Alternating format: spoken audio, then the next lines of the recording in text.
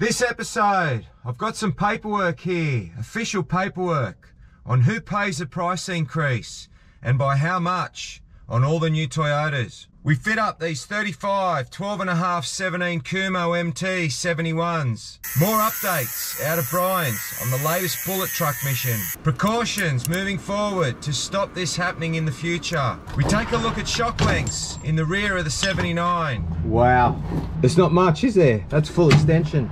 We will start here at Nick's. He's got the rims and I've taken delivery of the tyres. We'll leave him here for him to fit up at his own pace. Got the call from the boys. My shoes are in. Got Millie with us today. Hello. And off to CarTech we go.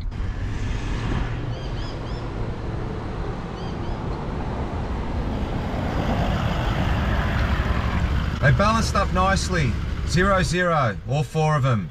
And a successful road test. We've run the Kumo MT71s before on the 79.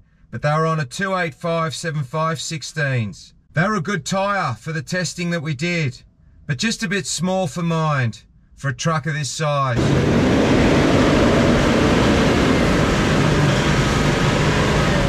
Head down.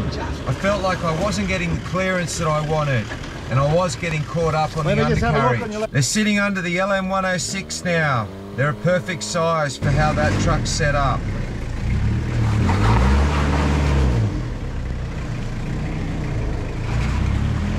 I'm able to air them down just that little bit more on the lighter truck, and traction is at a maximum on that one at about 16 psi. What a difference it's made to the stance.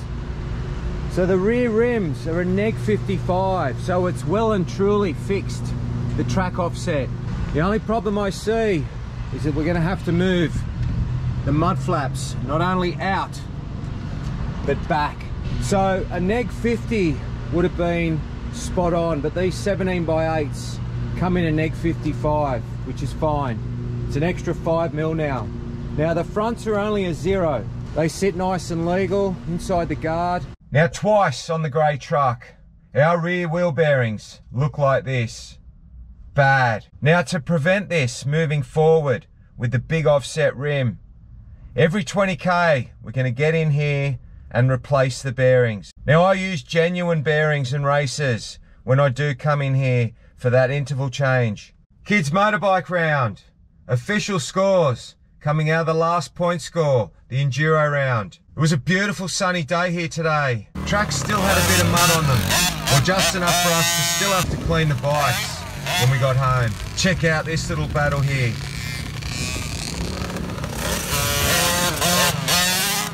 That was close. Nicholas has a couple of riders, and when they come together, brings out the best in all of them. He took out the first place medal with 5 firsts and a second out of his 6 races. Amelia on her Husky. Now every ride day, I always get comments from parents and coaches saying how good a stance and how good a rider she's becoming. As all riders, moving into the 65 class, they do all start down in C grade.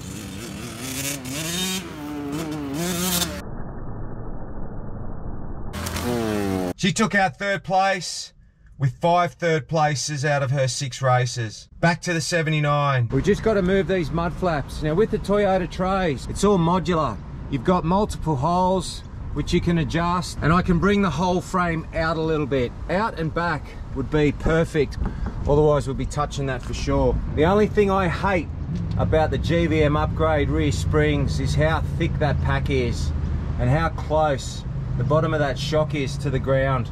It's lower than the diff center. I need to rectify that. I've taken the front mud flaps off, and I probably should ramp it just to make sure that we don't scrub anywhere. Now these are a 3-inch coil done by TJM in their pre-rego work. Now with the caster correction, the diff should be in the factory position. And what I mean by that is if you put a 3-inch lift on a factory caster bush, it tries to pull the front diff back. Then you put a big shoe on, so the back of that guard becomes vulnerable to that edge of the tire. So you can see there that the bolt goes not through the center, but up higher.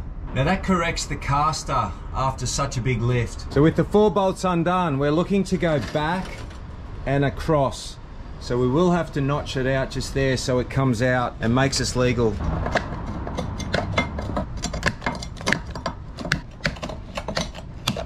So it looks as though it won't come out because this bracket is hitting the edge of the angle up there. So what I'll do is I'll flip that around. It really is like playing Meccano. So that's how the bracket was. So we go front to back, reverse it, turn it round. So now the mud flap can come out past the tyre. So turning it around has allowed the whole frame to come out. So now we're in line with that tyre. Bit of bullet truck news here. Chopping time. What could possibly go wrong? Now the reason he's recessing that spring perch is with this bigger 80 series housing, we still want to keep the bottom of the leaf spring as low as possible, with just the height needed for everything to clear in the steering. So here he sets it up. He has the center bolt drilled in the location that we require for where the diff's mounted now on the LM106 housing. The passenger side, because the shape of the housing, it needs only a little bit taken off to sit level with the driver's side. A look here from the inside of the housing at the driver's side plate that he cut out. Having a look there that it's all welded up. And look how he's designed the U-bolts to hold the spring pack. This really is going to be a one-of-a-kind setup. An 80 housing under an LM106 on leaf springs, roughs, hydro assist, and lots of other unique ideas. The man is a genius. Remember the word custom. The meaning does not fit. Here he is reaming the taper for the tie rod end. Okay, back to that mud flap relocation. Passenger side, I was governed by the water tank, but it still worked out awesome. Road trip. We're off to pick these bad boys up. And while we're at it, we'll check out the fuel consumption now on the 35s. Get to use my spotties too on this run. Back in at the local BP. We'll fill up.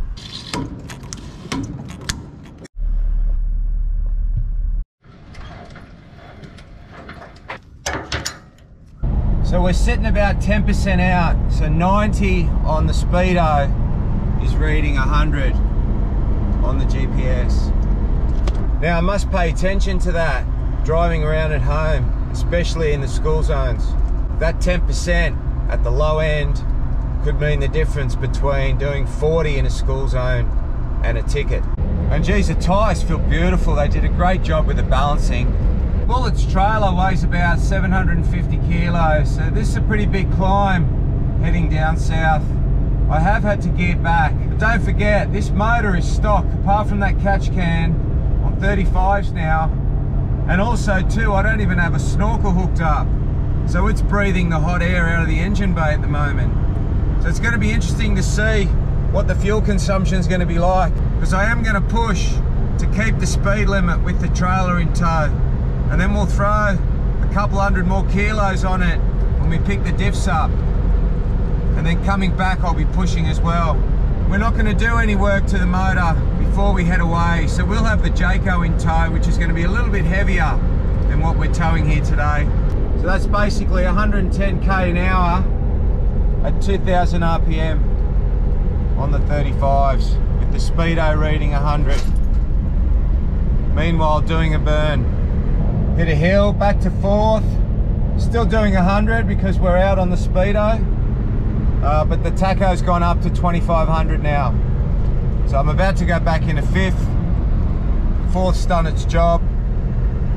So the gearing is beautiful on the 35s. I remember years ago, we used to go down to Yowell nearly every weekend from Sydney, back in the early model Hiluxes. Geez, we'd struggle up and down these hills. I think I held the record 9 weekends in a row out of the group. Been going at it an hour now, and I'm really happy with the stock motor and the power that it's showing me on the 35s. Really happy. Can't get a better test than Mount Ousley. We've got the diffs in the back now, so we're a couple hundred kilos heavier. Back to third, but still holding the speed limit. So I'm back and forward, fourth to third, with about a tonne being towed. Fourth will hold the speed limit, but the RPM's quite low. Third will hold it better, but the RPM's quite high. But all in all, very happy. But this purchase was mainly thought about for spares. So we do have one rear axle. Now we have a pair. We have a pair of discs for the rear. We have calipers for the rear. Fronts, we've got CVs now, we've got calipers, we've got discs. So these were set up for a HJ75. So they sprung this over, as you can see here, with the RHS blocks. This must have been a tall unit. Now 80 series diffs sprung over 75. So you got the width and then obviously you got the spring over. Now the ratios we're not sure of. We're definitely going to be looking at selling these housings. So 80 series housings set up to bolt onto a 75 for a spring over. So the numbers, 7.26 kilometers per 1 litre of diesel. So in the old way, that's 13.77 litres per 100 kilometres. I think that's fair numbers for a big V8 on 35-inch tyres. That bit of a document that I was sent shows the cost increases across the whole Toyota range. And the particular sentence I want to bring to our attention is the COSI protection policy has been discontinued effective May 16, 2022. Now this therefore means any order taken after May 16 and planned for delivery after January 1 will not be COSI protected from this GPI. So a lot of abbreviations there, but COSI purely means customer order sales information, and GPI is the general price increase. Another thing that's really been bugging me, remember a couple of videos back, we donated these Bilsteins to Bullet Truck. A really good shock, they worked awesome at Woodpecker. They were supposed to be for the back of this truck. While I got the tools out, I'm going to unbolt the bottom of that shock and just see how much down travel I'm actually getting with these TJM shocks. So the front end, remember earlier in the year on our first off-road test, we realised the front end struggled to droop on that TJM GVM upgrade suspension kit. A few phone calls to an old mate of mine, Cal, from Cal Offroad. A set of Bilsteins got sent up for us that really fixed that front end. We ended up getting another 50 odd mil of travel, and I love that front end. Now the rear end, to be honest, I really wasn't unhappy with how it was going. Looking at the body of this shock, you wouldn't assume that it'll droop much. Now these are heavy springs, it's a GVM upgrade rear spring, but I'm actually happy with the flex I'm getting. But I just wonder how much shock I've actually got. Wow. There's not much, is there? That's full extension.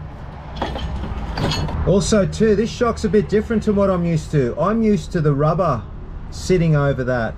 This has got a steel collar inside, so there's a bush and then there's the shock body. Look out, Bullet, you may be losing those front shocks, at least for the upcoming trip. Next episode, our first run on the 35s off-road. We fit the new snorkel that we've been waiting for, and we sort out those rear shock lengths. As always, thanks for watching.